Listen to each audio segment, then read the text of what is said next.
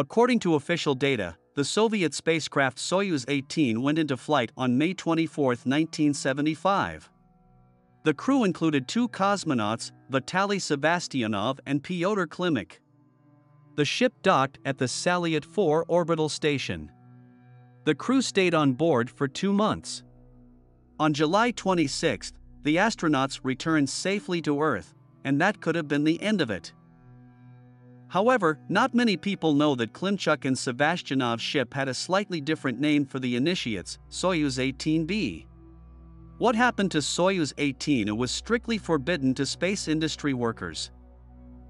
No one knew that the flight of this ship added to one of the dramatic pages of Soviet astronautics. The crew experienced terrible and difficult moments. No one else had such an ordeal. Vasily Lazarev was appointed pilot of the ship, and Oleg Makarov was appointed onboard engineer. Back in 1966, Makarov was selected to join the team that was preparing to land on the moon. Unfortunately, this project was soon abandoned. The Soviet Union lost the lunar race to the Americans. Lazarev and Makarov, who made an excellent crew, were transferred to other space programs. According to experts, it was one of the best-trained crews, capable of performing the most difficult tasks. In January 1975, Makarov and Lazarev were appointed as doubles for the crew of Soyuz 17, Georgy Grechko and Alexei Gubarev. According to tradition, the understudies were to go into space next. The launch of Soyuz 18 was scheduled for April 5, 1975.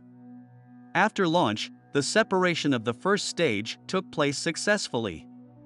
Then the payload fairing was jettisoned. The separation of the second stage should have taken place on the 4th minute of the flight. However, the crew felt that the rocket began to rock violently. The amplitude increased with every second. The astronauts realized that the carrier, having failed to reach the designed orbit, failed. Then the emergency system went off, which blew away the re-entry vehicle. The accident occurred at an altitude of 200 kilometers, that is, practically in space. The apparatus descended in unguided mode, in other words, the astronauts simply fell out of space. Under such conditions, the crew experienced tremendous overload, which posed an enormous threat to life. According to recollections of Vasily Lazarev, he could not move. The sensations were such as if a car ran over his chest. Later Lazarev also recalled, "Once on a centrifuge I transferred a load of 10 g to my partner. After that, I saw many red dots on his back. I drew the attention of the doctor accompanying us to this. The doctor calmly answered, 'It was a bursting of blood vessels, the same thing on your back.' During the fall the crew felt a load of 20 g. Later, specialists analyzing telemetry noted that the load at some point reached a monstrous 26 g. At that point, the astronauts went blind for some time, after which a cardiac arrest was recorded. The astronauts regained consciousness after the parachute system went off. Incredibly, their bodies were able to withstand the inhuman load. Although, had they lasted a little longer, the crew of Union 18 would have been dead." Coming to his senses, Lazarev saw that the flight engineer was shouting something to him. However, nothing was clear. For some time, hearing was completely lost. The astronauts tried to contact the Mission Control Center. They needed to understand where the descent module would land. Communication was very poor. The crew could not hear the Mission Control Center. But in the MCC they could clearly hear what was going on and what the astronauts were talking about. "Oleg, where are we landing?" asked the ship's commander. "Apparently, to China or the Pacific Ocean," replied the flight engineer. Then he swore and spoke very unflatteringly about the work of the engines of the second stage. He did not know at the time that Valentin Glushko, chief designer of space systems, had heard his words. Hearing the flight engineer's criticism, Glushko became furious. With a flushed face, he immediately ordered to switch off broadcasting and, not being shy in his words, promised that he would do everything to prevent Makarov from flying into space again. According to the crew's calculations, if the second stage failed, they would have had to crash land in Altai if they were unlucky in China, with which the Soviet leadership had very strained relations at the time. If the third stage failed, the crew would have fallen into the Pacific Ocean. The landing site was lucky, and although the cosmonauts landed in an inaccessible area southwest of Gorno-Altiisk, it was Soviet territory. It would seem that everything was behind us, but suddenly a new threat appeared. The point is that according to the instructions, the crew should have shot off the parachute after landing.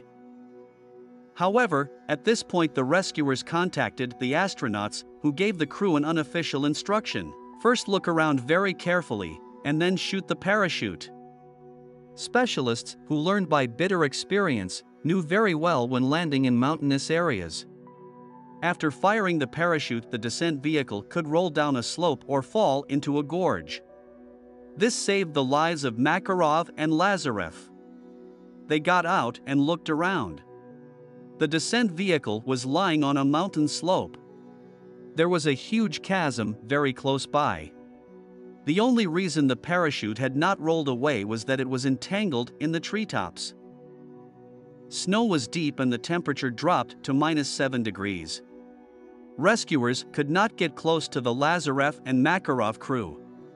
After the monstrous landing, the crew now had to survive on the ground. The helicopter that flew up to the landing point, after repeated attempts, was unable to pick up the cosmonauts. Another accident followed. A group of rescuers attempting to reach the freezing crew was hit by an avalanche. Now it was them who had to be rescued. A day later, one of the Air Force helicopters, which was not part of the search party, at the cost of incredible effort and risk, was finally able to pick up the astronauts and take them to safety. This story turned out to be classified for many years. It was not customary in the Soviet Union to sanctify failed launches and accidents. According to recollections of eyewitnesses, as soon as they realized that the flight did not go according to plan, they ordered to remove all journalists from Baikonur. For the second flight, the cosmonauts were awarded the Gold Star of the Hero of the Soviet Union. However, due to the fact that it was customary not to talk about this incident, Makarov and Lazarev were only given the Order of Lenin. It was as if the flight had never happened. The number of the wrecked ship Soyuz 18 was taken away and assigned to the next spacecraft. In reality, however, everything looked quite different. That flight had not passed without leaving a trace. The astronauts started to have health problems. Lazarev never went into space again. For health reasons, he was dismissed from the armed forces and expelled from the cosmonaut corps. He died in 1990. At that time he was only 62 years old. Oleg Makarov experienced serious heart problems. In 1998 he had an operation, but could not recover. In 2003, he died of a heart attack. The dramatic story and the heroic flight of 1975 remain unknown to most people to this day. Subscribe to the channel and share this video with your friends. Give it a thumbs up. Write in the comments about what else interesting you can tell about this video. See you in the new video.